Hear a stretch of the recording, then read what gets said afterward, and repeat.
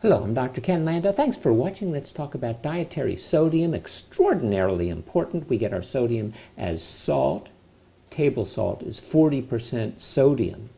We consume sodium as sodium chloride, consume it as sodium bicarbonate or sodium glutamate.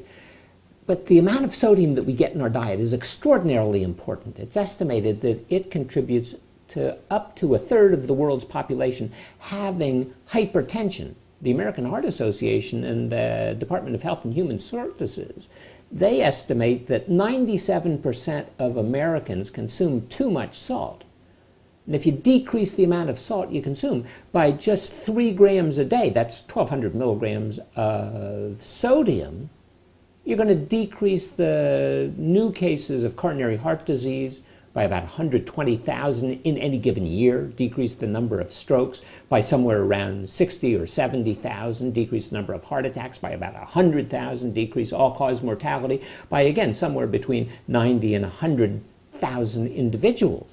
Obviously extraordinarily important. It's estimated that every year about 18 million people die worldwide because of high blood pressure, and that's principally from consuming too much salt. Excessive sodium, that's one of the top 3 risk factors for cardiovascular disease, premature death, all-cause mortality. If we look at how much sodium you should consume, the government says, well, if you're otherwise young and healthy, so that's about 50% of the population, you could consume up to about 2,400 milligrams of sodium per day. But if you're older, if you're black, if you have hypertension, if you have diabetes, if you have kidney disease, then you should cut it down to no more than 1,500 milligrams a day. That's very important because relatively few people achieve that amount. It's estimated that 80% of the salt that we consume is from processed foods and restaurant foods and fast foods and sauces and flavor enhancers and snacks like chips. We actually add relatively little salt at the table, and the common refrain is, well, I don't add any salt. That has relatively little to do with it. About 15% of the salt you consume is inherent in the food, but about 70% is added in processing, and only 5 to 10 or maybe 15% at most is added in the cooking process and in the eating process. Now, when we evolved over the millions of years, the amount of sodium that was consumed by an average individual was about 200 milligrams of sodium every day. About 5,000 years ago, they discovered salt as a preservative. And then all of a sudden, the average intake increased to 9 or 10 grams of salt. So that means somewhere between 3,600 milligrams and 4,000 milligrams of sodium. So that 20-fold increase over a relatively short period of time, evolutionary time, 5,000 years is really nothing. We've increased the amount of sodium we consume by 20-fold, and our bodies are designed to retain the sodium. And that's going to lead to a significant amount of mischief. Now, one teaspoon of salt contains 9 grams of salt. So that means 1 teaspoon has 2,400 milligrams of sodium. That's the maximum you should have for an entire day. And if you're otherwise older or you have high blood pressure, diabetes, if you're black, then you should consume basically about half of that. However, the average American consumes in excess of 3,400 milligrams.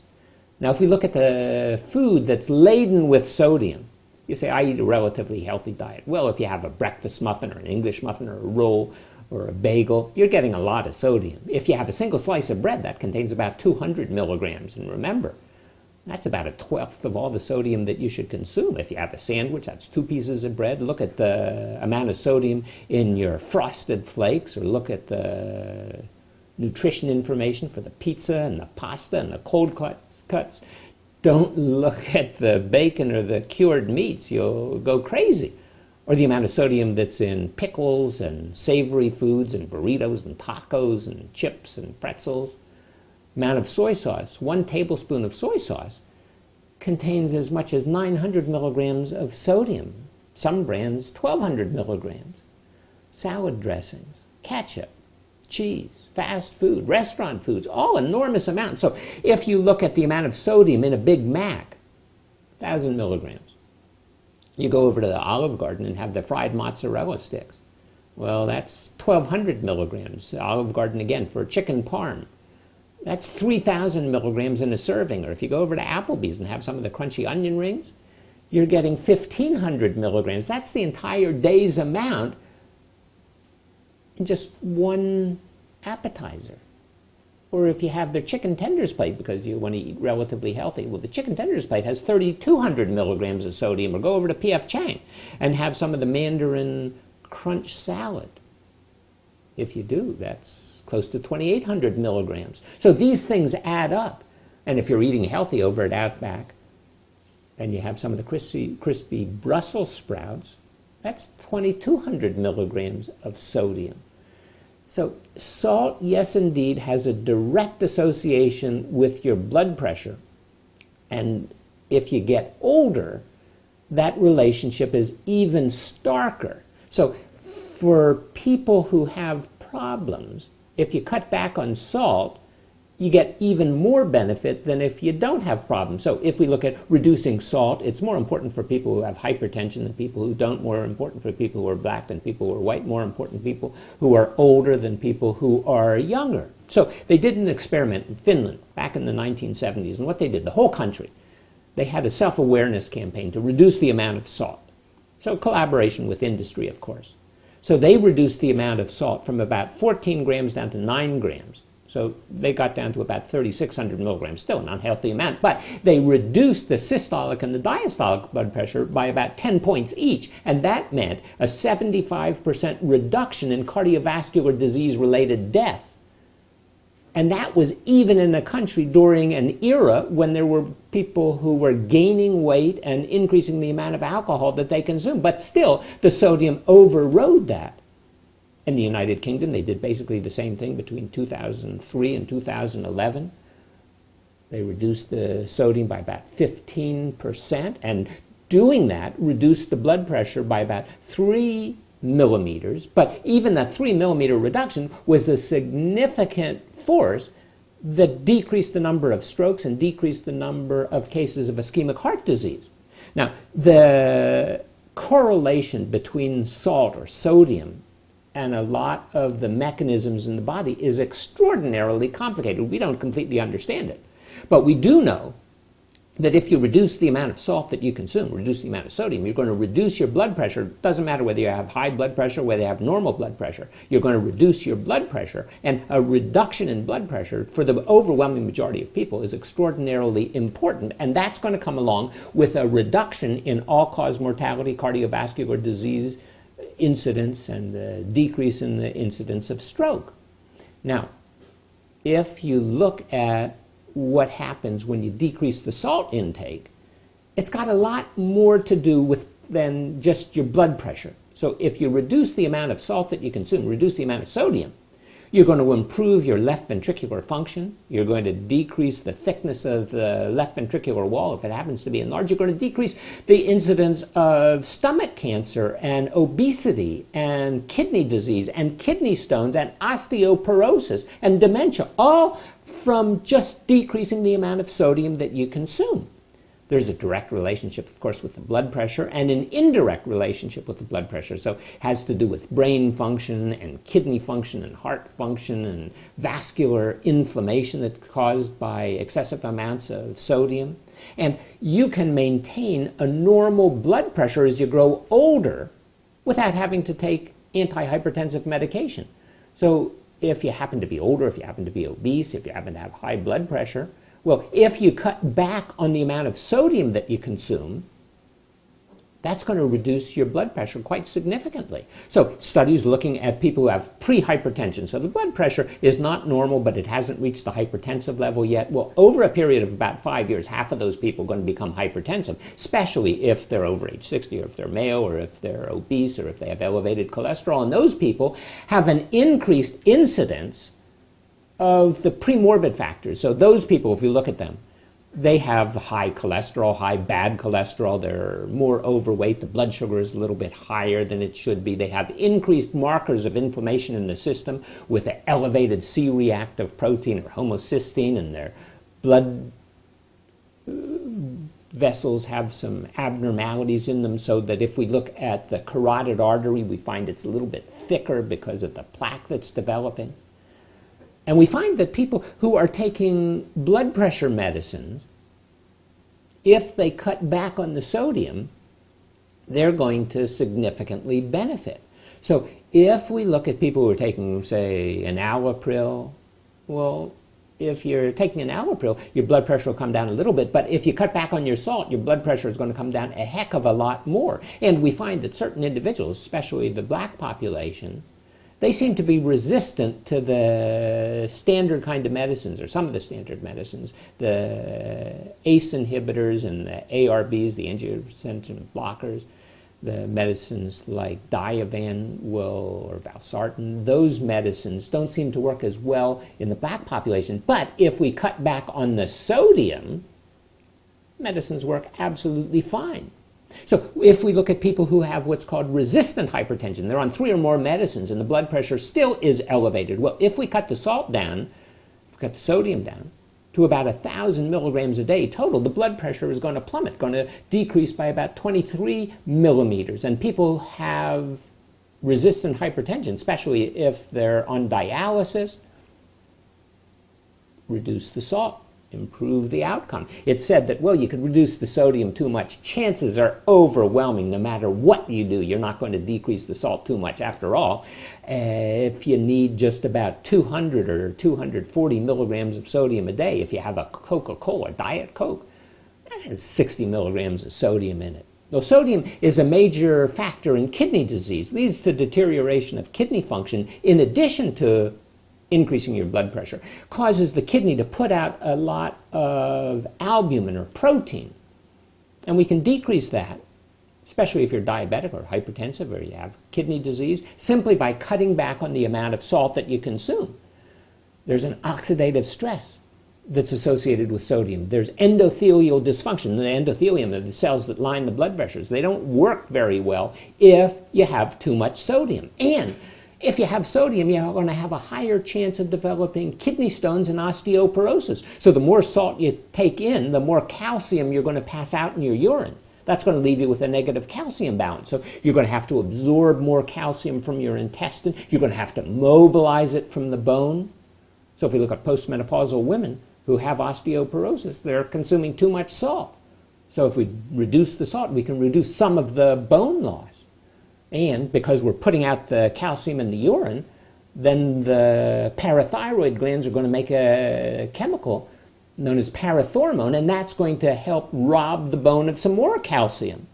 And if we look at people's body weight, it increases as we consume more sodium. Why? Well, one of the effects of the sodium is it has a direct effect on your metabolism. It increases the muscle mass breakdown, so you have to consume more calories. You consume more calories, and you also tend to consume more sweetened beverages, whether it's orange juice or whether it's any other kind of popular beverage. It's going to have some calories in it. Well, the calories that you consume going to lead to an increased weight. So it's the liquid calories and the food calories. And if we look at the sodium you consume, it's going to decrease the amount of blood flow going to your brain. It's going to decrease those endothelial cells. They line all the blood vessels in the body.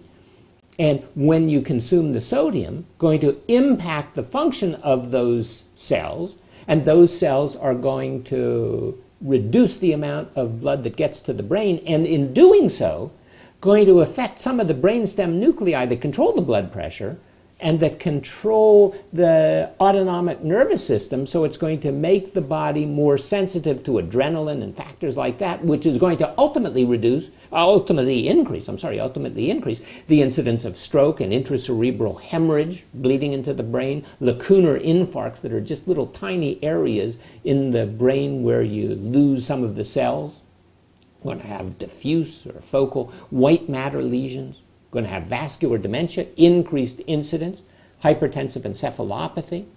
Going to find that the more sodium you consume, the greater your chance of having headaches and cognitive impairment. Even Alzheimer's disease has been related to the amount of sodium that you consume. And then on top of all of that, we have the gut microbiome, the bugs that are living in your intestines.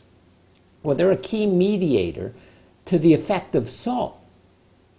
Why? Well, salt's an antiseptic, so it's going to kill some of the bacteria. It's going to decrease the lactobacilli in the gut. It's also going to increase the production of a chemical known as IL-17. And IL-17, as we'll talk about in a moment, tends to cause a lot of mischief. It's also going to increase the amount of chemical in the plasma that the bacteria make, and that's known as trimethylamine N oxide, or TMNO. And if you've been reading the newspaper lately, you've been seeing some articles that say the increased incidence of TMNO in the bloodstream is associated with an increased incidence of cardiovascular disease. And some of those IL-17 molecules floating around are going to add to the endothelial dysfunction, those cells that line the blood vessels. Going to cause cognitive impairment because the blood isn't getting to the brain. Actually, we find if you have an increased amount of sodium in your diet, going to have a decreased resting cerebral blood flow to the brain cortex and to the hippocampus by about 25–30%. Obviously, extraordinarily important. And if you have a high salt intake, it's going to have profound immune changes in the gut, and that's going to lead to increased vulnerability of the brain to autoimmunity. And that's going to end up with, again, that decrease in the blood flow to the hippocampus and to the cortex. So you're going to end up with some learning and some memory problems, a decrease in cognitive function, and a likelihood of increased incidence of Alzheimer's disease. Well, we also have vascular damage. So we have that endothelial dysfunction we've been talking about. That's the initial event in hardening of the arteries, atherosclerosis. So we're going to have decreased flow, we're going to have increased arterial stiffness, going to have increased narrowing of the arteries, going to have remodeling of some of those large arteries, going to develop aortic aneurysm in increased incidence, going to have narrowing of the artery that leads to the brain, the carotid artery, going to have increased thickness. The muscle cell of the main pumping chamber, the left ventricle, is going to become thickened. You're going to have a higher incidence of atrial fibrillation and coronary heart disease and heart failure. Increased amount of salt also is going to lead to more inflammation, more fibrosis in some of the tissues, going to decrease the chemical known as nitric oxide. Nitric oxide important in dilating the vessels. Going to increase the amount of oxidants. You're taking all these antioxidants. They're not going to do you any good. You're taking too much salt. Well, it's going to damage those endothelial cells again through the oxidation process, and you're going to make a decreased amount of superoxide dismutase, decreased activity of the enzyme that goes and reduces some of the oxide that's formed. Well, in addition to all of that, some recent studies have come out in animal models that show that increased sodium is going to parallel the severity of rheumatoid arthritis and multiple sclerosis and inflammatory bowel disease and psoriatic arthritis. And under normal circumstances, the sodium you consume has to be put out by the kidney. But as you get older, the kidney is going to lose some of its function, so you're not going to be able to get rid of as much sodium and as much water, and that's part of the reason why as you get older, you're more sensitive to the sodium than you were when you were 20 or 30 years old. Now, there's something known as sodium sensitivity, and some people have sodium-sensitive blood pressure increases. That was only discovered in about 1978, and in these people, consuming sodium increases the mean arterial pressure by more than 10%. It seems like it's hereditable in certain individuals, certainly in the black population. It seems that they're more sensitive to the amount of sodium in the diet. But we know that you can develop sodium-sensitive hypertension over a period of time. You can develop the sensitivity even though it wasn't present when you were 20 or 30 years old. The older you get, the more you weigh. If you have diabetes, if you have kidney disease, the more likely you are to develop the sodium sensitivity. Now, if we look at certain individuals, people born with low birth weight or people born prematurely, they also have an increased incidence of sodium sensitivity. So those individuals are prone to develop high blood pressure later on in life, all related to the hypertension. So if you do a study in chimpanzees, we give them a lot of sodium, their blood pressure goes up. We cut back on the sodium, blood pressure comes back down to normal. Do a study in children. So if we look at the first 25 years of life in infancy, and we give children a reduced amount of sodium, then after 25 weeks, let them eat just what every other child is going to eat. And now 15 years later, we look at the children who had those 25 weeks of decreased sodium as infants. Now 15 years later, their blood pressure is going to be less than the children who weren't given a restricted sodium diet. So salt-resistant individuals are young and middle-aged individuals, people with normal blood pressure, people who are white. On the other hand, the people who are salt-sensitive are older, hypertensive, they're black or with chronic kidney disease, history of pre-eclampsia or low birth weight. Well, the old theory was that the kidney is very important, still very important, in getting rid of the sodium, but that was thought to be the generator of salt-related hypertension. It was thought that you store sodium in the vascular space and you just get rid of it through the kidney. So you take the sodium in, take more water with it, increase the plasma volume, increase the blood pressure, increase the flow to the kidney, get rid of the sodium, blood pressure comes back down to normal. But now we know that the skin, yes, the skin, seems to be the storage site for excess sodium. So the sodium binds to some of the sugar molecules in the skin. We call those molecules the glycosaminoglycans. And guess what? On those endothelial cells, there are glycosaminoglycans, and the salt binds to them as well. Then we get some of the macrophages. Those are white blood cells that are floating around in the system. They get the idea that there's some hypertonicity. There's just too much sodium, too many molecules around. And when they get that, that's now thought to have a significant impact on the likelihood of your developing hypertension. So it's now not just the original idea about the kidney, but we've expanded our ideas, and now we think that the skin and the endothelial cells of the blood vessels, they have a lot to do with the likelihood that you're going to become hypertensive. If we look at rats, they have spontaneous hypertension in certain of the rats. Well, if we look at them on a 6-month follow-up, if they were given low sodium diet, even though they have a tendency to develop the hypertension, there was a 20% reduction in the incidence of all-cause mortality and cardiovascular mortality, cardiovascular morbidity.